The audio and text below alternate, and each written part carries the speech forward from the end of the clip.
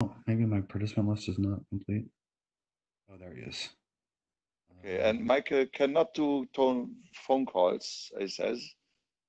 So sorry, I was also on the internet loss, so maybe I'm not the best host. Is anyone able to share the WebEx GitHub architecture site for us? I might be able to. Yeah, because I'm using the stupid tablet due to policy reasons, and it inhibits me from sharing lately. Let's see. I'm trying. Oh, great. Okay, that looks good to me. So I don't know what typical order we do here. So we are Michael for the time being. Do we want to start with? Hank, is Michael able to hear us yet, or nothing yet? No, there is a bi-directional error. He does not hear us, and we don't hear him. And he can't use phone either. And he can't phone in either. That's a new one. So typically it's a loss on all fronts. So my question would be, where do we want to start? There was I think a topic we deferred for quite a lot of time since today, and it was Giri's, and if I'm not mistaken, he is on the call. Hi, Giri.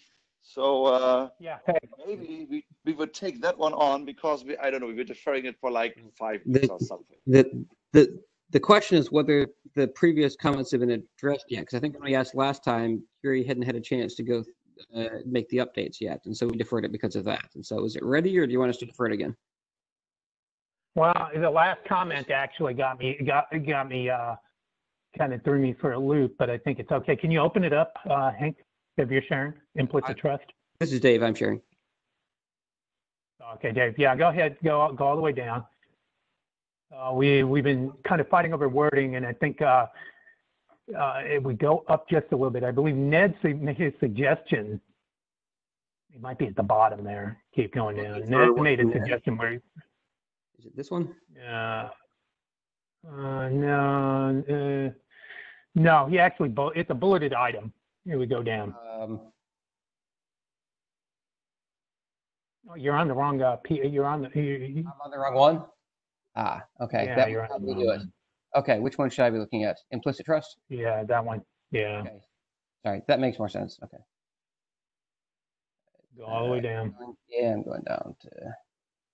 Yeah, go up just. Yeah, there it is. There. Yeah. So this was rather elegant, and and if we go with this, then maybe we can get over all these, tripping on all these things about like what is the root of trust? How do you tie it to, what is it? What does it really? How do you tie it to the communications channel? What is how does the verifier know about this? So I think if we're happy with this, we can find a way. We can find a way to actually put this into replace the entire PR. And put it in just like this. So what I didn't know, Dave, because you've had the most thoughts on this, is are you happy with this wording as it stands? And then I think we're kind of done. Then we just need to put this. Yeah, I mentioned my comment that I think Ned's text here is great, and so I would be happy with that. All right. Okay. Ned, you want to call? Ned's on the call. Can you hear us? It is on the call. Ned, do you have audio? I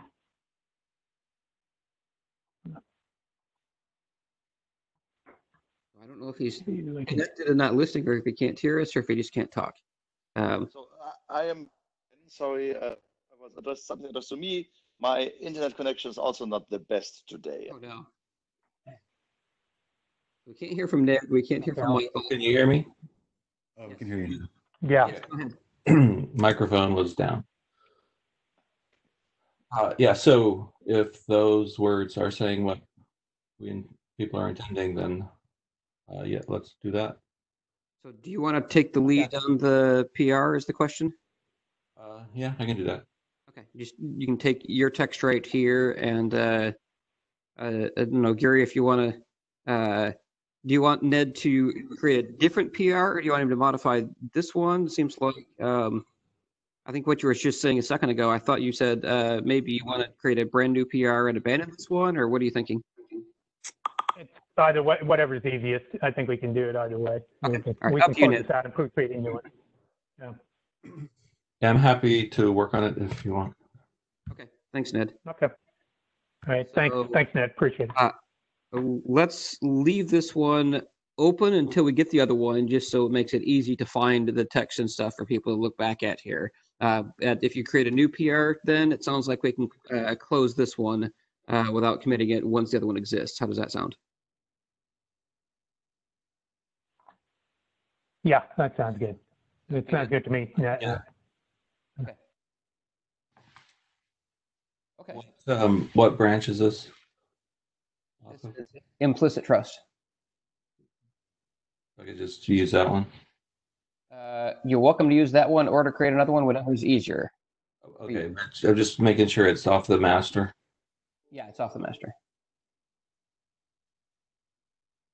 So if you want to create another one, implicit trust 2 or something, feel free. If you'd like to work in this branch and just replace the stuff, that's okay too. Whatever is easier for you. Okay. Okay. Great progress on that one. Thank you, Ed.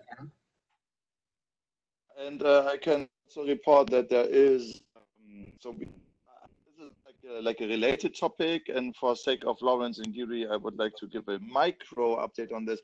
So we were talking about the UCCS stuff with Jeremy and John from Global Platform More, and yes, we totally agree that there should be some implicit trust section about this in the architecture.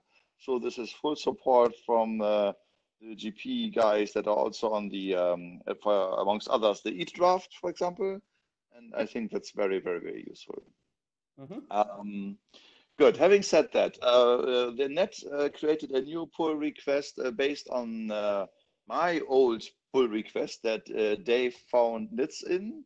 And I think there is something he derived from that. I didn't read that in entirely because it was just posted in the night when I was sleeping.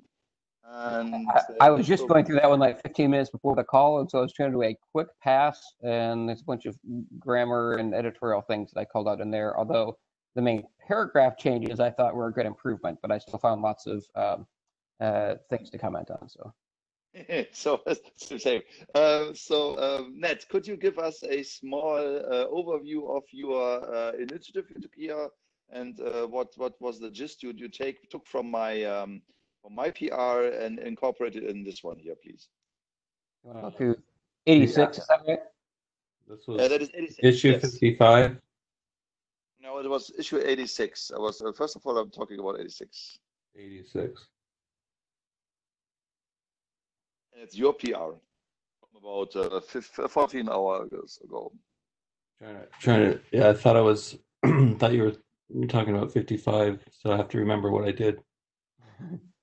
It's basically the role composition stuff that was awful that I took a swing at, and then Dave was. We were like discussing this on a detailed layer, and then you created something was calling, I think, a revised.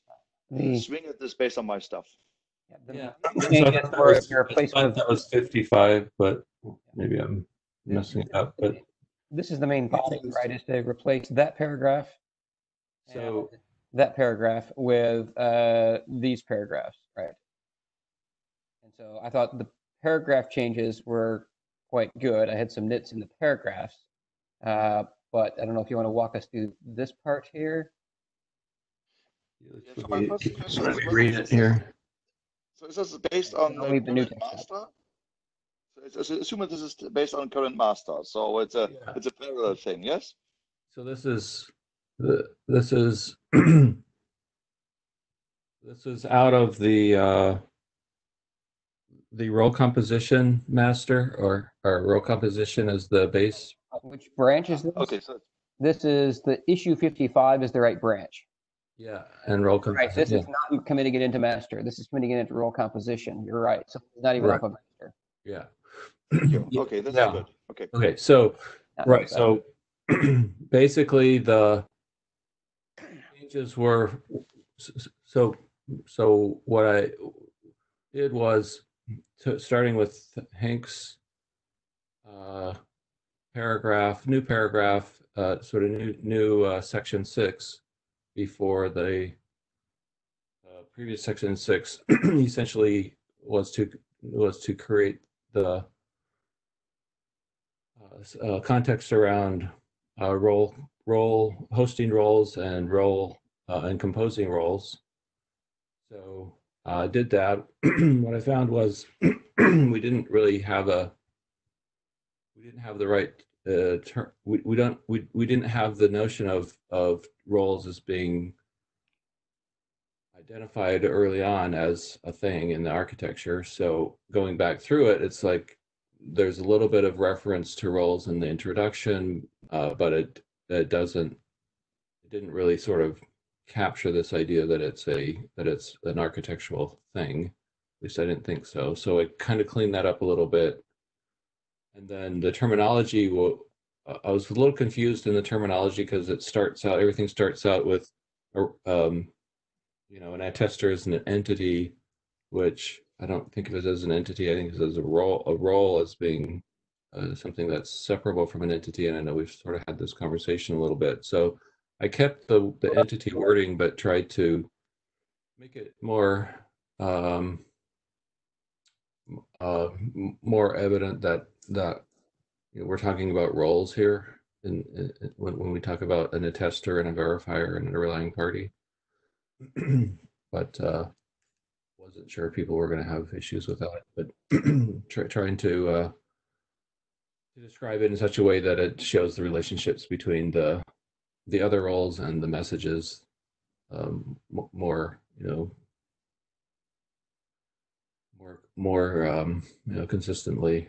And then then in the context of the paragraph, I tried to use Hank's ideas. It seemed like that there were a couple of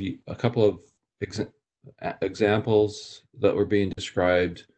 So I tried to capture those examples in a few words concisely.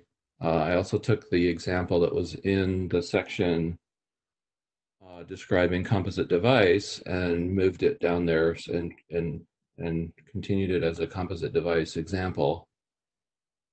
So there are two examples now: a composite device example of mixing roles, but that also includes the addition of a verifier. And then the other example seemed to be one of multiple networks, like a node that is in the confluence of multiple networks. So I kind of rewrote that more concisely to try and illustrate the notion of multiple roles. So hopefully it's understandable and in the line with what people were thinking.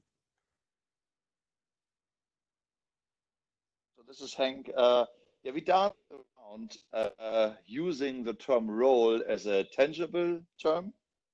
What we agreed about preliminarily was to talk about attester and define these, attester, endorser, and such, and then just use these terms and not explicitly highlighting them as roles, which I thought was complicated because at some point we would try to aggregate them and then we are talking about ephemeral thing. I think this is what we are countering here right now, because now we have to categorize these terms into something, effectively roles again, and then that you are basically able to collapse them in a thing, probably an entity. And yes, I understand why you don't want to be specific about this. I saw Dave's, especially Dave's comments about this is probably not a device. Hopefully not. Don't try to be specific about this. Remove the typically and such. And I only said device due to the EAT focus, and also entity is the thing we can all agree or kind of all agreed upon, but still it's like weird, like having a car architecture without the architectural components being named is like very, very hard. So now we are back at that point again. So we have, from my point of view, we have roles and entities. We combine roles of entities the end. But I think there's still some pushback on using these categories. I think very explicitly to say these are the roles and these are the entities you use, and now you build your stuff with that. So my question on inside this monologue is, are we still at that point? Are we still avoiding the terms roles and entities, or do we think now that it might be necessary to pull them in? A couple of points. I have no problem with, if you're trying to make things be more concrete, mentioning a device. I think my comment is in the word typically. If you said an entity, for example, a device or application or something like that, if you're trying to tie it to be real, I'm perfectly fine with that. My comment is on the word typically. Okay. Okay. Because in TEEP and SGX enclaves and things, it's not a device. It's an app or an enclave or a trusted app or something, but it's not a device, Yes. right? And so there's multiple examples. So. They may all be typical in different scenarios, I mean, in the different use cases. In one use case, a device is typical. In a different use case, an enclave is typical. In a different use case, an app is typical, and so on. And so we could mention multiple, for example, a device or application or enclave or TEEP, whatever. If we want to have one or more examples, that's fine. Let's see. On your other questions, I'll repeat my opinions. My opinion is that the word entity is perfectly fine when needed in English text, such as in a definition of another term. Like here, you're just trying to use something whose evidence, and rather than using something, an entity just in normal English text, I think is fine. I'm against trying to define new terms in here. Like I would not want to say entity : and try to come up with a definition of it. I think it's used okay in passing when you don't have a term like something or a thing or whatever. An entity is fine there. I think on roles, it's perfectly fine to use that term. I think that was another one of your questions. And then you asked another one which I didn't like, and I forget what the other term was that you used. Oh, no, I've commented on entity, role. You said something. I forgot what. I said the catch-all term. These are all architectural components, which we don't have to define as a term. Yeah. But I think we need this bucket term. We're always circling back to this. We had actors once. I don't really like actors. So the SGX is an actor, and the testing environment is an actor. I think roles is a fine term to use. Like here, I saw. Like Ned's title here, I think is fine. Here he capitalized roles. I think my preference would be for lowercase roles there, so that you don't have to define a term in here. Meaning, I think if it's used in passing a couple times, I don't think it has to be formal. But I think your point is, can we call an attester, a verifier, endorser? Can we call those roles? And I'm fine with that. I've never had a problem with that. So. Yeah, okay. And we can say that roles are there, they are things, and we host them on, entities lowercase, I guess. I don't know. You host them or you compose them, I think was Ned's other term here, because I thought you had. I used both in the title because I wasn't sure. Yeah, I don't know if host is the right term. Maybe it's just, composing roles or role compositions or something, because I think composition is a good word, and I thought that you used composition somewhere in your text here, Ned. Yeah. Role composition. Both. I used both, actually. Yeah. Removed role composition due to the input. Combined combinations is good. Yeah. But I thought you used multiple in Ned, yeah. Here you used hosted. But combined in would be is perhaps down. I used performed. Yeah. I mean, yeah. Certificates roles reside on an actor, so that is very common terminology. You have an actor. That's the thing. The SGX, the attestation. But we removed actor because again, Dave, as you just duly highlighted, we don't really want to introduce new terms. We can use them in passing, and then we use established terms.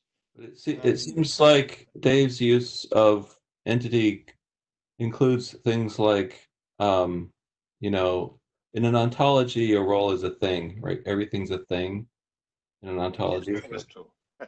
By definition, everything is a thing. Although But everything is I almost entity. think it almost seems like it's the entity is the equivalent of thing.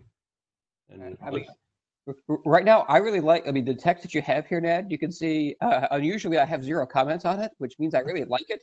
That should be applied. If I got to the end and I added comments after that and I skipped a large section of new text, that means this is good text. So good job. okay. Okay. I guess it's the question of do we what's our position on uppercase role? We use uppercase for things that appear in the terminology section. So my take at this was uppercase role is not a bad thing to Dave. So we could introduce a small sentence that says there are Red's roles, or there are roles here. We don't have to call them Red's roles because I think this will get stumped. I called it attestation roles. You could, but I don't think it's necessary. I think lowercase roles is perfectly readable to the normal reader without definition. In all the context that I looked at, I think it's unambiguous and perfectly understandable. Okay. Yeah, I Because gave right up on here, this. it's because right here you define it in context, right? Sorry, right here. Yeah. This And you're role defining in context, and so you don't need it to be capitalized. It's okay, already so here because with it's role messages, uppercase role messages. I hate that. Okay. It's conceptual messages. I think, yeah. That was a comment. In master, we already have conceptual messages as the section heading. And so that's why I said change this back to match what's in master right now, because this PR, I don't know if I hadn't noticed when I made these comments that this is off of issue 55 and not off of master. And so I was comparing it to master. And in master, it's always called conceptual messages. Yeah, is that concrete enough? My opinion is it's more readable, but that's me. Yeah, a section that is called conceptual messages. We literally have a section about this, so I think it's fine to use conceptual messages. It's not rolling off the tongue, but neither does role messages. So I'm fine with that. I'm fine with that too. Okay, so roles are more prominent, but still lowercase. Entities are still used. Examples should not be typical. Yeah, so you can see here in, I guess, issue 55, that's your branch, right, Hank? That's my branch. Oh, your branch. Okay, yeah. So you can see here, roles used to be lowercase, and I left it lowercase. Your wording change is fine, but I would keep it lowercase. And the red one is from mine. The green one is from yeah, that's Ned's on mine. Yeah. Oh, yeah, sorry. Your role composition had roles as lowercase here. So I'm just arguing keep the lowercase as it was in role composition, keep conceptual messages. But otherwise, the wording changes are good. That's my opinion. And then the only typically that you want to change is the one related to a tester.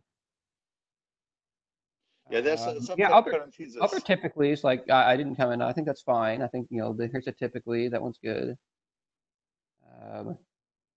There's another typically. I think that's good. I mean, because these typicallys are all about the endorser role, right? Saying an endorser is typically a manufacturer. I think that's fine to say. And relying party, you said, is typically an application. Unless somebody else speaks up, I think that's true in the various use cases that we have in the use cases list. This one I had more of a problem with, though. Introducing a term service provider, which means different things to different people. And I would prefer to avoid that. Any suggestions? Trying to be consistent in providing. The original text was more ambiguous and better because to some people, the service provider is an ISP. To some people, it's a subscription service you subscribe to that's completely separate from your network service, and it could be various other things in other contexts.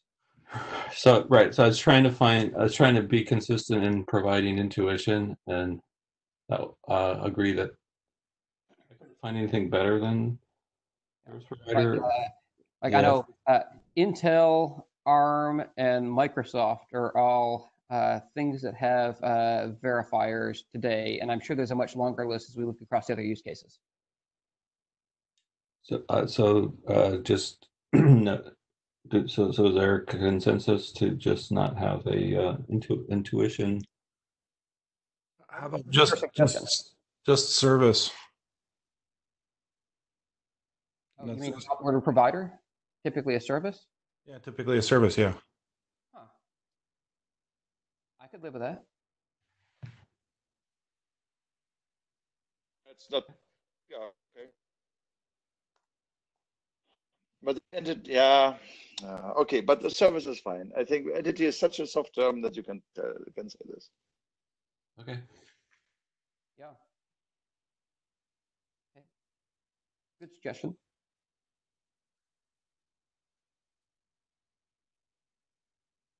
There's another typically, and that already had a such as. So you're saying you upgrade it from an example to a typical. I'm fine with that. And I think that's all the typicallys in here. Yeah. Yeah.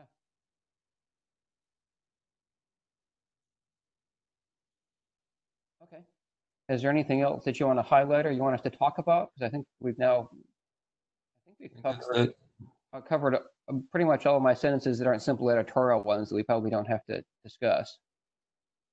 So the question is, I don't see anything else that is big out. So my next question is, how do we deal with this? We merge this PR. I have a bunch of comments I'm making. Okay, great. Good, then we will go with you, Lawrence. I was just writing them here, but one of them is to avoid the term trustworthy, because I don't just think that's just fraught with trouble. Yeah, it's defined by the by the charter. So the charter uses the word trustworthy, I think, 12 times or something. It's literally the core of the work. Doesn't mean we have to use it. What's the problem with the word trustworthy? Well, This is trustworthy with respect to a particular point of view, which is, in this case, it would be the verifier's point of view. But what's the problem with the term? to me, the relying party is going to make a decision to provide service or not provide service, or provide some level of service or not provide some level of service. So I would always just put it in those terms. The relying party decides whether it's going to provide the service or not, based on the attestation result. The content is not about the relying party, it's about the verifier. The verifier does something. Can you use trustworthy to refer to something that the verifier does, or what's the problem with it in the verifier context? Let's see. I get your point about the relying party, not disagreeing with that. It's just the context here is in the context of the verifier, meaning the verifier uses evidence and endorsements to produce the attestation result. It doesn't make any decision about whether it's trustworthy or not. It just produces the attestation result. I don't think that's true for verifiers, at least for some verifiers. Some of them will produce an explicitly negative attestation result to say this thing is not trustworthy because it contains the following, because it contains vulnerabilities, or because it's has a timestamp that's too old or whatever. And so they may say this should never be trusted as a as a signed statement from the verifier. There are verifiers that work that way. Yeah. I think I agree that trustworthy in this case is bad, right? Because it really isn't about trust. It's about whether or not the claims the evidence support are sufficiently substantiated for the use. That's trust and trustworthiness. Trust is a decision. This is a approval fact by this what you just said. So trustworthiness is not trust. It's different things. I mean, I think we're saying that the claims are intended to be claims about trustworthiness, and therefore the verifier is making a statement about it. No, I don't think so. The claims are not about trustworthiness. The GPS coordinate is not about trustworthiness. It's a GPS coordinate. Some would argue that that's not a great example.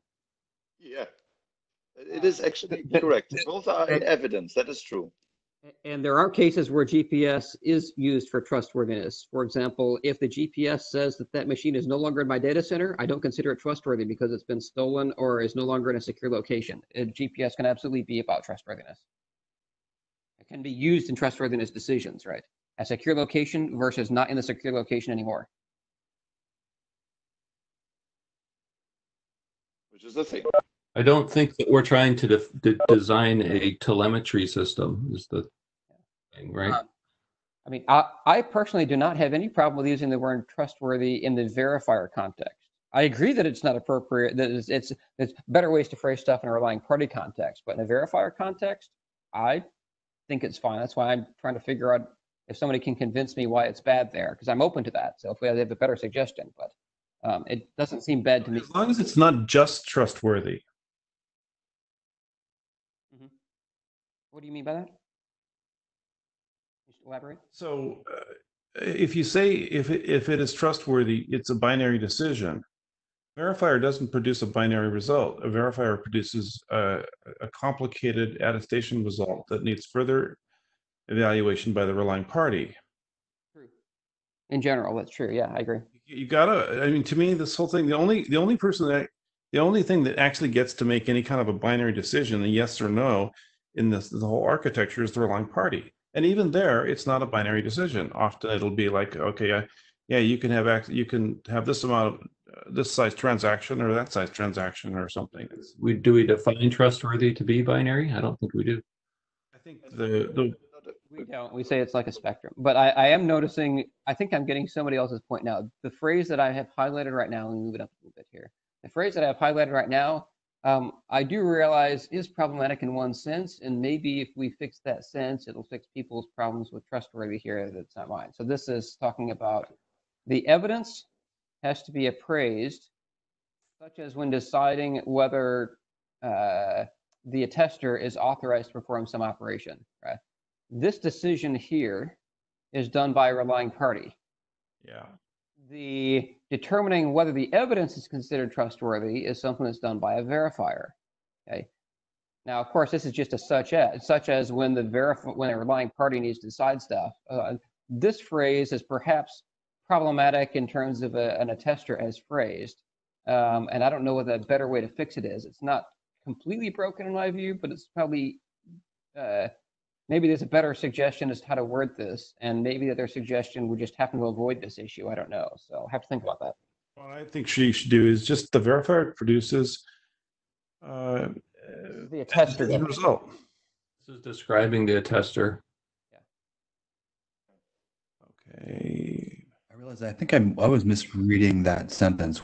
So Dave, the way you just described it, you said that, it is considered trustworthy. You used it referring to the evidence. I was originally reading it as it referring to the attester. Correct. You look at the red, whether the entity is considered trustworthy. So this is about whether the attester is considered trustworthy and whether the attester is authorized to perform some operations. So that's why when I said this it right here, I expanded it to match what the original text meant.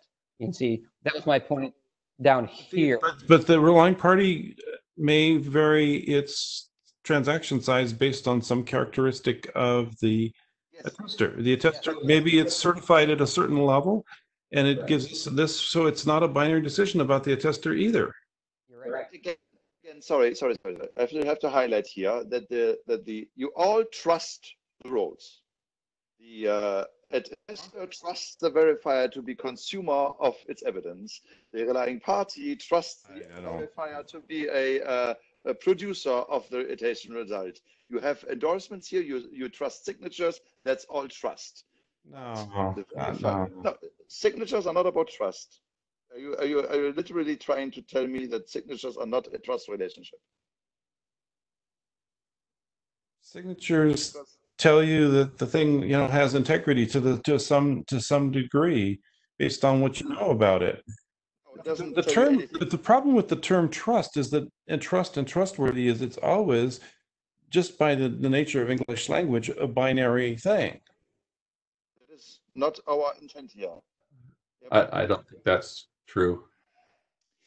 Again, this is a phrase that I thought appeared somewhere else. I could be misremembering, but I thought it was in at least one pull request. I don't know if it's in master or not. The extent to which it's trustworthy, right? Which is the phrase that says it's a spectrum. It's not binary.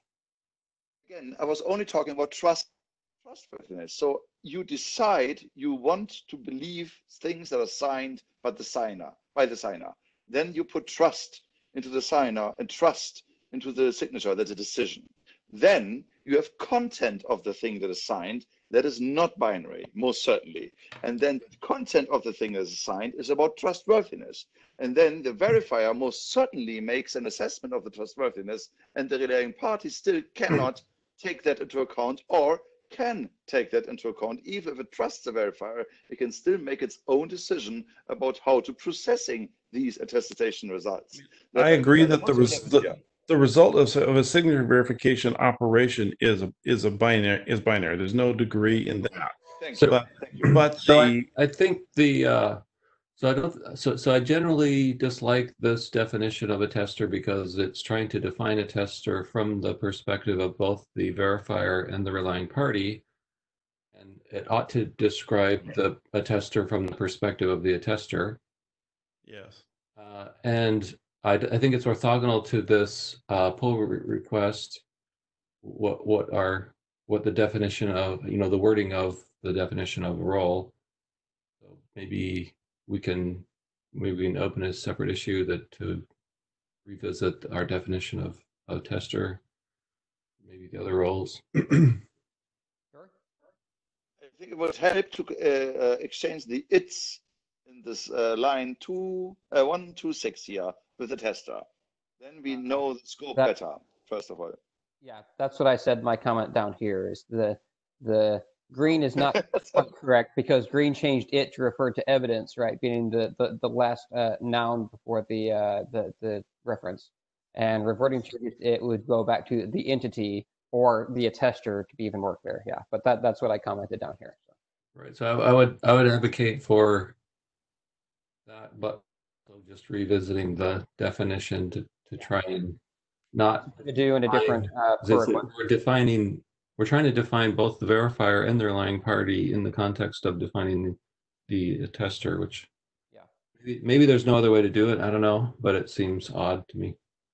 So one other comment here is that the word determine is too definitive here for trustworthy. It's really, the evidence is only supporting a determination of it, right? You can't ever determine trustworthiness. All you do is push trust around, right? That's why we use appraise and appraisal policy.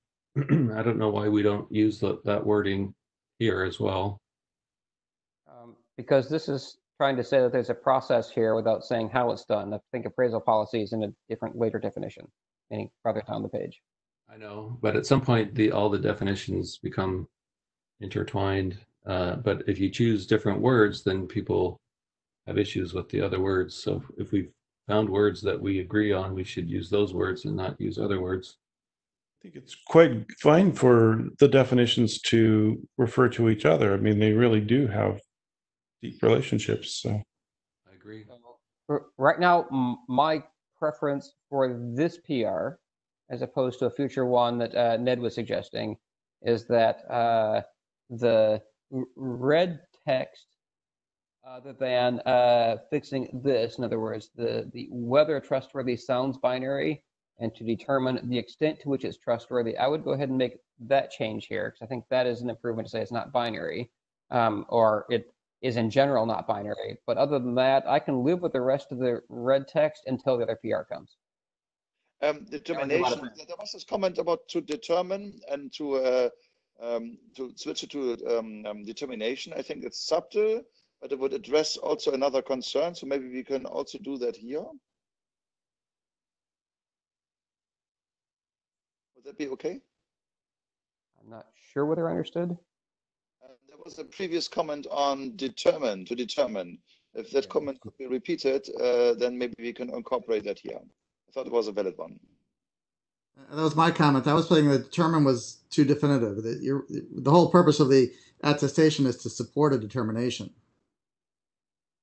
Determination, your use of the word determine or determination is in the context of the relying party making the determination. This line is trying to apply the determined in the context of the verifier. Yep. And we said we would use appraise evidence, right? So at some point, it's part like of the confusion then comes from the idea of what is evidence. Is evidence a single claim, or is it a body of claims? It's a body. It's a body of claims, yeah. Right. So if it is a body of claims, then that determination is inference based on what those claims are. Yeah. And so what is inferable will depend on the set of claims that are there. Is that a better word, to infer whether the entity is considered trustworthy, or? How do you like the green text on the screen right now?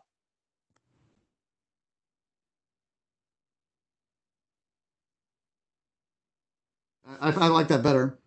Okay. Yeah, that's fine. If everybody likes this, I'm going to go ahead and commit this into Ned's branch, just so we can make some progress here. And then Ned can go through the other minor editorial stuff. Then we would merge. I'm going to go ahead and commit this right now. So I have a set of review comments I'm submitting. I'd like it, pull requests needed like a few days at least before you merge them, so we can actually process them. Well, keep in mind that this right now is not a merge into master. This is a merge into role composition. So we still have role composition that you can comment on before it goes into the master. But it's Lawrence, still, I'm trying to be productive with comments here. Is there a place that you'd like us to look at right now that you submit your comments? I'm trying to do a review here, but everything's moving so fast. I can't really.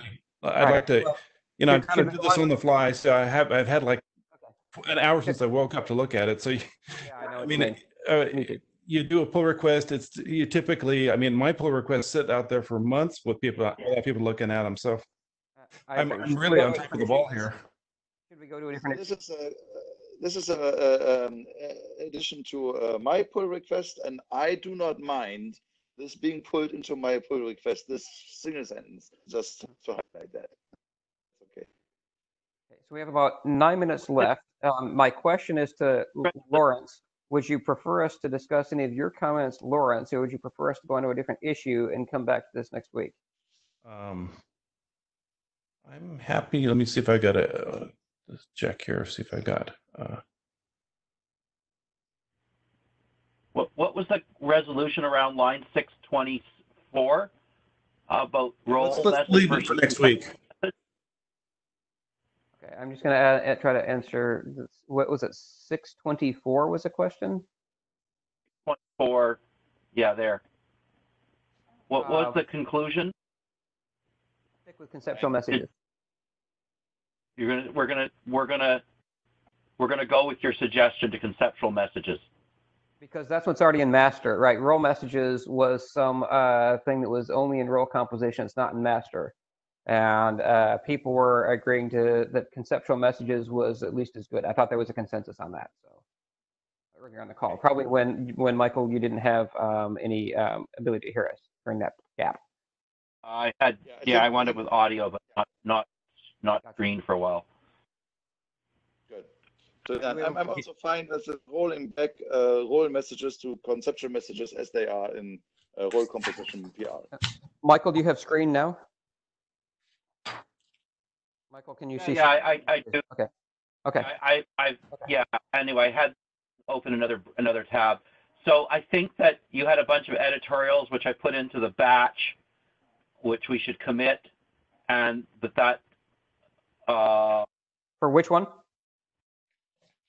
For the 86. For 86. Okay. 86. Yeah. Yep. Yeah, I'm going to let Ned do that because I didn't touch every line. So, for example, the role messages and conceptual messages are in there a bunch of times in that pull request, and it needs to be a bulk search and replace. So, I wasn't going to merge it right now. I was going to let Ned merge it into the role composition branch. Is that okay with people? Okay. I'm fine with that. Okay. So, just being explicit, Ned, in the issue 55 branch, there's a bunch of uses of role messages. I only commented on the first line, and it appears like 6 times or something like that. And so just do a global search and replace, and then go ahead and merge once you've addressed other editorial things. Make sense? Meaning merge into role compositions, which is still in a master, right? We'll re-review it on the role compositions branch into master per request. So we can review that part next week. Does that sound okay? And we Issue 55 merged into role compositions, and then next week we can review the diffs between role compositions to master. Yeah. Sound good? So we're doing a lot of work on defining terms here in this pull request, so which is not really role composition, or I guess it is. Oh, never mind. Okay, yeah. We have 6 minutes left. What do we want to do in the last 6 minutes?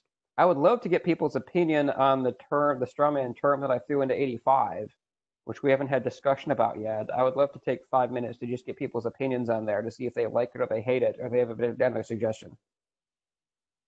Anybody have a different suggestion? Because that would be my own preference. But could you open it up so that we can have at least a all right. So I'm going to go to the BIOS change. So you can see, Hank, we are looking for a better term than UFI BIOS firmware. So there's a bunch of places that said UFI BIOS firmware. And so the very first testing environment has to ensure the integrity of the UFI BIOS firmware, whatever, that initially boots up a composite device. Okay.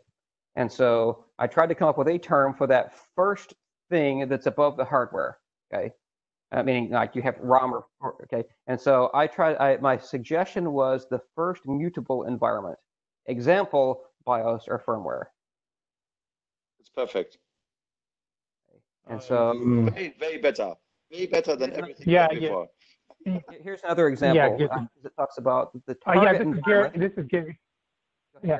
Hey, this is Gary here, really quick. Sorry, I'm gonna have to break it down. I did look through that. I like the text. I know what you have intended.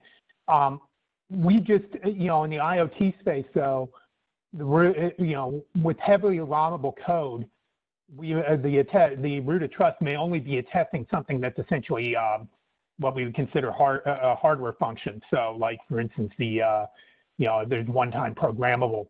If there's one-time programmable memory, it may just be reporting on that. So it wouldn't be mutable from that perspective. That a programmable part of the environment, the target environment would be. So if you want to cover that, it's fine. If you don't, if you think it's just going to complicate things, we can leave that off. But I'm just saying that isn't the universal. A question for you, Gary. This is in the section about layered attestation. Is the case that you're talking about a case that uses layered attestation, or is it only a one attesting, one target environment case? It can be layered depending on it can be layered if the root of trust all it does is it just reports a hardware state, and then it just triggers a power on of a subsystem, a target environment. But that target environment, is basically all ROM code. It's not really it goes ahead, and it verifies its own patch. Therefore, it just triggered a power on of the target environment. The target environment itself, though, is the one that actually verifies it verifies whatever is the mutable aspect of its code that's running. So I can put this in a comment on there, but I mean it's actually what I'm describing is actually sometimes you see it a lot in the IoT space. You don't see it really in the PC space. So. But this trying to jump in. Go ahead.